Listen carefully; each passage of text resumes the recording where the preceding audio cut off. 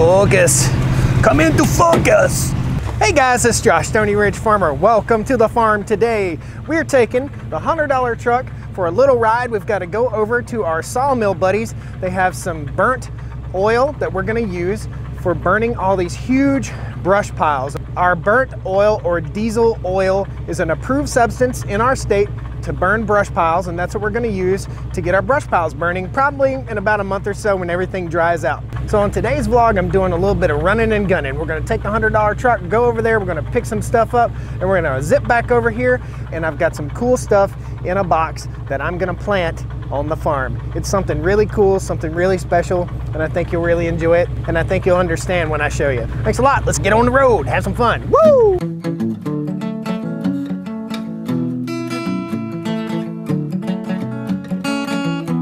Stoney Ridge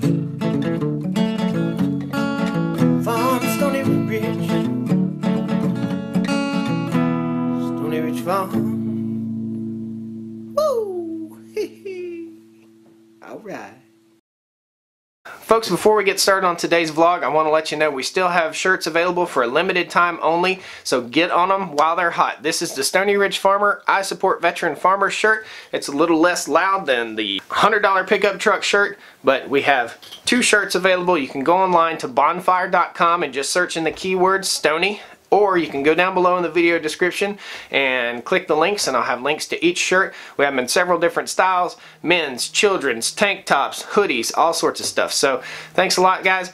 Check out the t-shirts. They're only available for a limited time, so if you're thinking about buying one, jump on it now. Alright, let's get to the video. Ooh, what do we have here? That looks nice and shiny. What is that? A brake pedal? Cover? And whew, I think we might have a match. Folks, I can't say thank you enough to Bob and Kim, some subscribers that went on to Rock Auto and sent me a pedal cover for my brake pedal. Thanks so much, Bob and Kim. I appreciate it. That's awesome. Let's see if it fits on there before we hit the road. That way my foot doesn't slip off the brake. I was going to take some skateboard tape and put on there, but this is way better. Whee! Oh. Will you look at that? Look at that. It's a sock for me brake pedal. Will you look at that? Oh, crikey. That's a nice fit. Looks nice. Cool. I like that too. Woo! Feels good on my feet. Thanks, Bob and Kim. Let's get on the road. Going and get. Guys, while we're on our way to our logger friend's house, he's basically a logger. His whole family does logging. They're the people that did the logging operation here on the farm. I'd like to ask you, click the like button and subscribe to the channel if you're not already subscribed. And if you're new to the channel, or if you're a current subscriber, leave me a comment down there. Tell me what your favorite thing about Stoney Ridge Farm is, about Stoney Ridge Farmer. Just leave me a comment. Tell me what you like. Tell me what you like, what you'd like to see more of. Okay? Leave me a little comment down there. It helps, guys. This is social media. Be social. It's a good time. I know some of you have never left a comment before. And I'm not holding my camera, it's on a mount, okay? For all you folks that think I'm gonna die from filming myself while driving down the road. This brake pedal is nice. Man, look at that brake pedal. Whoop! Just so you know, a logging operation doesn't operate around here all winter long. It gets so mucky and muddy in the wintertime that they end up just working harder to deal with the slime and the slick and the mud. The whole swamp loggers thing is, that's a different world, but around here, folks don't log like that. So here's some of the equipment though. That's what loads the logs, and that thing's what strips the bark, and that thing is what hauls the logs. So all that being said, a mucky, muddy day is what helps a logger to get all caught up with all of his maintenance stuff and cleaning equipment and making sure everything's working right, because there's forever something breaking in a logging operation. When you're working with big, monstrous equipment like that and big old trees, there's just forever something breaking. They even flipped one of the cutter machines when I wasn't at home, when they were cutting the trees on our farm. I don't want to be impolite, but I want to take you over here and show you this cool machine. It processes firewood. It's awesome.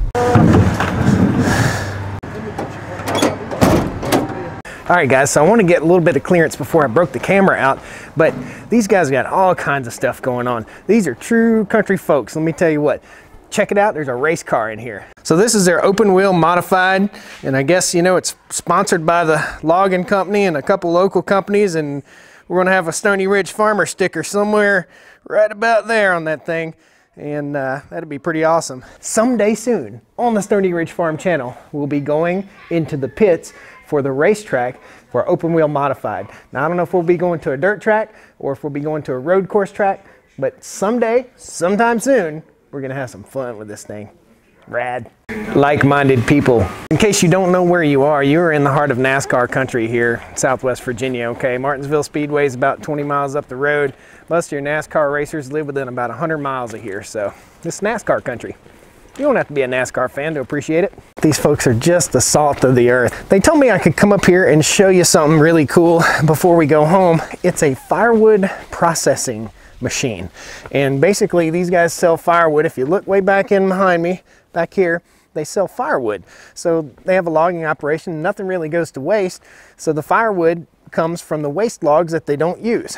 So this is the machine right here, and basically right here they load the logs up, they come over on this and they slide through this little thing right here, and there is a chainsaw blade right there that comes down and chops the firewood, and it just falls onto this conveyor and shoots it right over into the dump truck, and the dump truck takes it over and dumps it way over there. Now this produces a whole lot of sawdust, and you see this pipe right here. So this pipe blows all the sawdust into this trailer, and then they take that for biofuel. They don't waste anything. It's super duper cool. One day soon, when they're cutting firewood, when they're not cutting timber, we'll come over here and we'll show you this thing in action. That'd be pretty awesome. Let's get on back to the house, show you what's in the box. Oh, by the way, that thing has a little 4-cylinder John Deere diesel engine in it. We'll talk more about it when we come back. Man, just salt of the earth, good people. We were talking about music and racing and all kinds of fun stuff. Great, great people. All right, guys, we're pulling in the driveway, and there's my turkeys. Right there's the turkeys. We got a pack of about 5 wild turkeys that are running around eating my grass seed. Pretty cool to have wild turkeys on your property, but not so cool to have them eating up all the grass seed you just worked your butt off to put down. Josh, what's in the box? Well, inside this box are walnuts, and the significance of these walnuts is very special to me. These walnuts came from Thomas Jefferson's home called Monticello in Charlottesville, Virginia. So we were up at Monticello about 6, 7, 8 months ago, something like that, and we saw walnuts all over the ground. All over the grounds. These walnuts came from around the graveyard where Thomas Jefferson was buried. So cool. So we're gonna take a piece of history and we're gonna plant it on the farm today. Pretty awesome. So we'll throw them on the back of the gator. I'll take you down here and show you what we're gonna do, how we're gonna plant them. Pretty simple. And I'm gonna say we have about 60 of these, so we're gonna go along the creek side in different little areas, and we'll flag them and we'll mark them so we know where they are, and we'll plant our walnuts. As long as bugs haven't gotten in them and eaten them yet, which I see one that a bug has gotten into. There's a little bug hole. I thought that thing felt a little bit light, so there's a bad one. Might have to go through these guys and see. Bugs didn't get them. Might have fewer than I thought. I'm gonna sort through these real quick and make sure bugs aren't in them. The first thing you need to know about walnuts is handling walnuts will make your fingers turn absolutely black. So we're gonna get some nitrile gloves, some work gloves. I'll post a link down below. They'll also help keep your hands warm, and they're what I use for mechanic gloves. I'll post a link down there. And we kind of need to break this outer skin. I'll show you what it looks like. It just looks like a outer skin off of these walnuts, and these are black walnuts. Let's get down here and crack one. When I was a kid, I remember my grandpa sitting down at the woodshed cracking walnuts. Oh yeah, yeah, she's nice. Here's what the pulp looks like. That's good stuff. Let's try some of it. Oh, absolutely delicious. Absolutely delicious. If you've never had a walnut, a black walnut off the tree, if you've never shelled a walnut, there's some work involved in that. This thing's a pain in the butt to get out. It's still a pain in the butt. Come on, bud. All right, so they're good. We know they're good. We're gonna go ahead and break off all the little black nasty off the outside edge, and we'll get the walnut trees planted. This is just living right, guys. It's just the way to live. Doing this kind of stuff. Smack this guy a little bit. Throw him in there. Just breaking off this chunky stuff. It almost looks like, if you've ever seen Ghostbusters, at the end of Ghostbusters when Sigourney Weaver comes out of the animal and looks like a dog, that is almost what it looks like on a walnut. That's your good description. A lot of the old timers, instead of doing what I'm doing, they just take them and sit them in a place where they could walk over them or drive over them, and that helps knock off this black. It's going to be a bit of a job.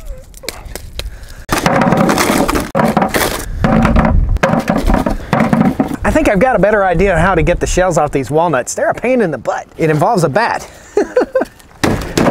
Oh yeah, that's a ticket. Check that out. That does it right there. Man, you're doing it the dummy way, Josh. I knew I was smart enough to do this. Guys, Mrs. Stoney Ridge has been out of town for the weekend. She had a conference to go to for work. I'd rather stay here myself. Kind of rather never ever leave here. I knew this here football bat would come in handy sometime. There's something we haven't talked about. There's a few cool things you can do with this walnut, these walnut hulls right here. So if you soak these in water, I do believe, or in olive oil, they will pull out that walnut stain color, and you can actually stain wood naturally with this natural walnut. Pretty cool. We're not gonna do that. We're gonna throw it away because I don't have anything I need to stain. So we're looking at a fairly simple planting procedure here, and I'll show you exactly what we're gonna do. We're gonna open up the ground and jab one of these in the ground and then let it grow. The biggest threat to what we're doing here is gonna be squirrels, okay? Probably 50% of the nuts that I plant today will be picked up by squirrels, which is unfortunate, but it's the way it goes. All right, so I've got my flags, and I'm gonna try two different tools. I have this tamper tool, and basically it's also used for prying rocks out of the ground, and I'm gonna try it, and I'm also gonna try my little short-handled spade shovel.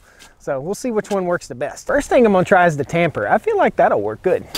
Oh yeah, nice. Daddy liked that. Tamper works absolutely fabulous, and I'll stick this in the ground right beside it so I'll know where it is. So my thought is I'll plant 3 in this general vicinity, and everywhere I plant, I'll plant either 2 or 3 within 2 or 3 feet of each other, and that way my trees grow where I want my trees to grow, and if a squirrel decides to get one of them, maybe he won't get all 3. Let me show you what I do with this tamper right here. This is the spade that I'll jab in the ground.